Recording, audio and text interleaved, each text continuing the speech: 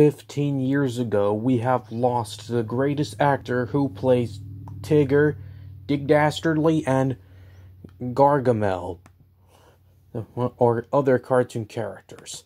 Paul Winchell, the man who was the talented person in the history of Hollywood.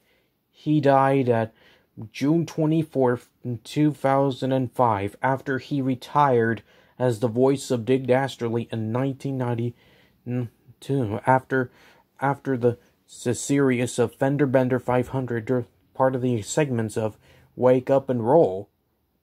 And he voiced Dick Dastardly for years before he voiced Tigger on the Walt Disney animated short film Winnie the Pooh cartoons.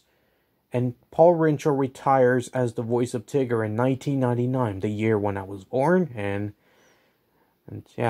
so Paul Winchell has retired, and until then, he died June 24th, 2005. And so Disney and Hanna-Barbera will never be the same without Paul Winchell after he retired.